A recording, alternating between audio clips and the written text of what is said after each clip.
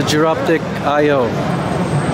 Yeah, looks pretty cool. If I just have to tap to record a video, and I can play it directly from my iPhone. Right. And if I want to share it, I just have to tap and select my favorite social platform.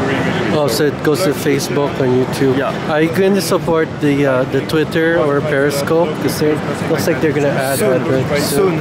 We are working with to enable Twitter and Facebook on live streaming because you can do, if you want, you can go live on YouTube, and when Facebook and Twitter will be ready, we will be ready.